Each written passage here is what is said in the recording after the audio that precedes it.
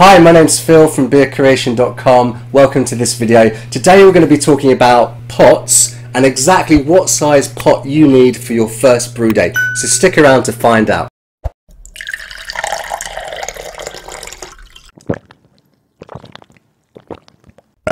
So for most of us, we start our brewing career with one of those extract kits that come from the local brew shop or from online. And they often give you a lot of the equipment that you need, but not many of them actually give you the pot or the brew kettle that you actually need to boil your wort in. So the question is, exactly how big a pot do you need, and will you always need the same pot in the future? Well, that's what I want to talk about today.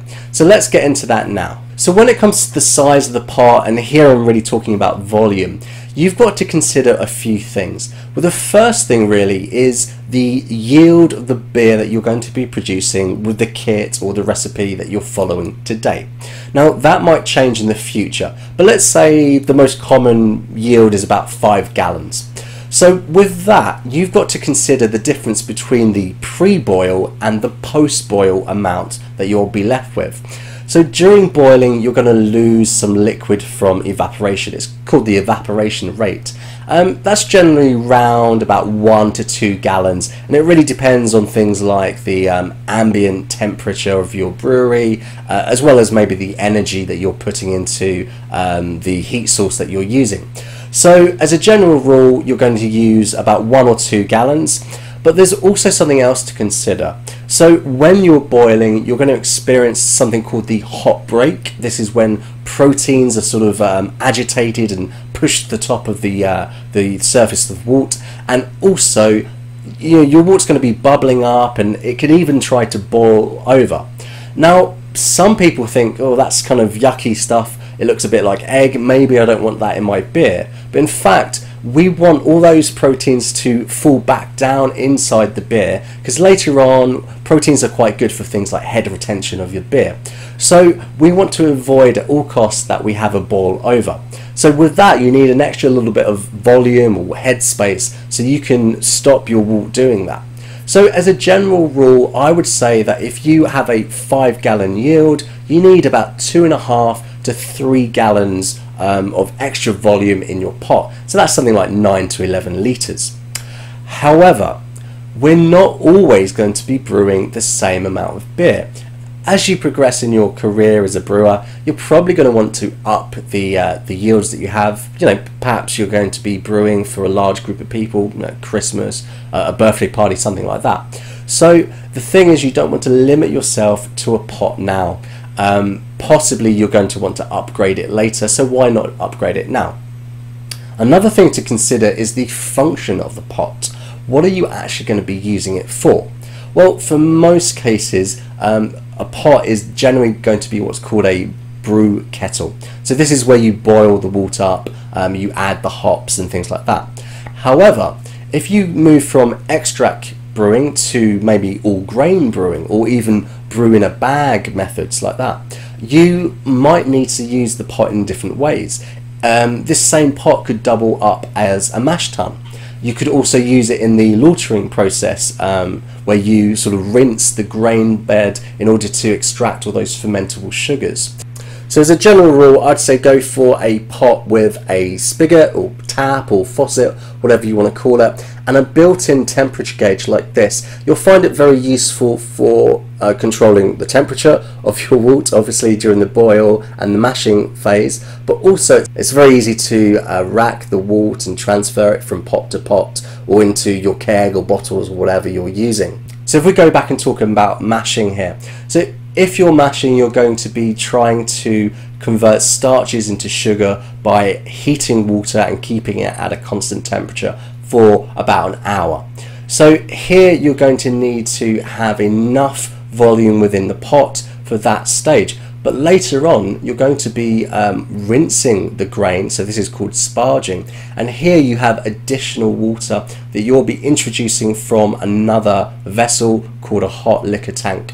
So you've got to make sure that you have enough volume in the pot, not only to deal with the mashing, but also the additional water that you're going to be adding to it. So that's going to make up pretty much the full complement of your pre-boil wort. So that's an extra 1 or 2 gallons on top of the yield that you're actually hoping for.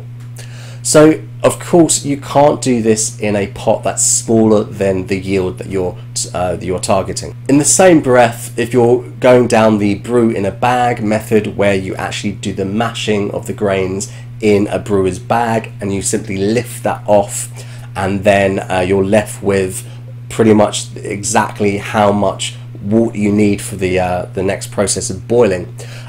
Sometimes you can sparge the brew in a bag method. It's not that common. I've actually written an article about this which explains when and why you might do that, so head over to my website and check that out. I'll put a link in the description. But just in this case, you've got to consider how much additional room do I need, because you've got to account for that loss through evaporation. So what's the difference between getting a 5 gallon, an 8 gallon, a 10, 15, 20 gallon pot? Well, the one I've got here is a 10 gallon pot, and that's about 40 litres. And the difference between this and an 8 gallon, well, obviously it's a 2 gallon volume, but it's things like the cost. Well, yes, pots are quite expensive, and a 10 gallon pot is going to be more expensive than an 8 gallon pot. But the difference isn't really that large. You're talking about maybe $20 or $30. And even a 20 gallon pot, it's not going to be twice the price of this one. So the thing is, I would always say that if you are, at the moment you're dealing with 5 gallon yields, always consider that you're going to up that in the future. So maybe add an extra 3-4 gallons on top of that, even double the size. That way you're not always going to be upgrading and spending more and more money. So it's better to invest now rather than having to sort of buy an extra pot every single time that you want to up your yield. Another thing to consider is the actual energy it takes. I mean, 40 litres, if I'm going to be heating that amount of liquid, it takes a heck of a lot of energy to do that. Most of us, when we start, we're going to be brewing on the stovetop in the kitchen. And depending on the type of stovetop you've got, if it's electric or gas, and even from city to city, it really depends on how much energy you can get out of it. Sometimes you're just going to be limited. You're not going to be able to actually heat up that amount of liquid. So for some of us, you're going to be limited to 1 gallon yields. But if you've got a garden, if you've got some outside space, even if you've got a communal area around your apartment block, you can get yourself a propane burner which has a lot more energy than your average stovetop, and that's going to help you increase the amount of beer that you can actually produce. However, you've also got to consider the weight of these pots. Now, not just the weight of the pot when it's empty, but actually how much the liquid that you're heating up and that you're dealing with actually weighs. So something like 5 gallons of beer, that's going to weigh about 44 pounds, around 20 kilos. So you can go up with that. If you're dealing with 10 gallons, you're looking at something like 88 pounds, 40 kilograms. Now, I don't know if you work out, but that's quite heavy to be sort of lugging around. So this is another reason why having a spigot is a really good idea, because it makes transferring liquid much easier. So another thing that you need to consider when buying a pot is actually the metal that it's made of.